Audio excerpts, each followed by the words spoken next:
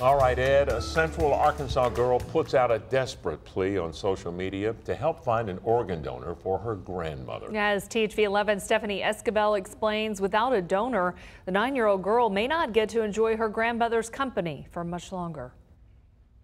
Yeah, 9-year-old Cole tells me she posted this picture to Facebook with the help of her mother. All Cole is asking is that people get tested to see if they're a match, and she says with the help of social media, she hopes to reach the right person.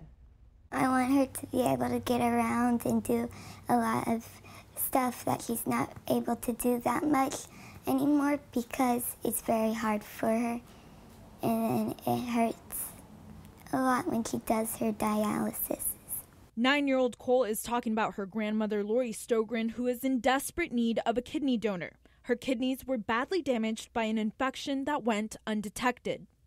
So I had the first transplant. It was good for 10 years, and then it failed December of 2015, and I do dialysis now. For 4 years, Lori, who lives in Pennsylvania, has been searching for a kidney donor who is an A-positive blood type. She hopes one day she will be able to stop having dialysis 5 times a day.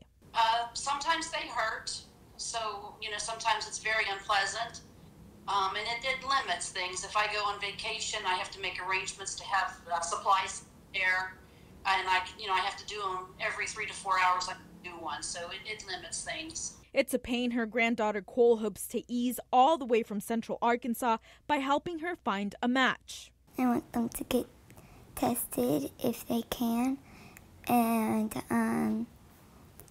then they'll feel happy, and I'll feel happy, and everything will be better.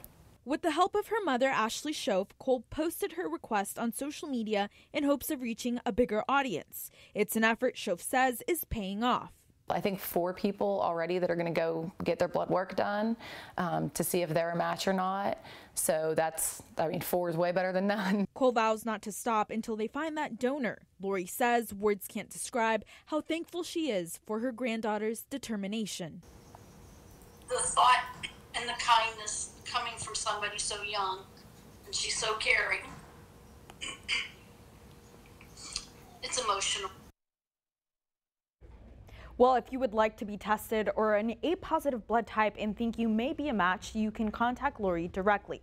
Her information is posted on our website, thv11.com.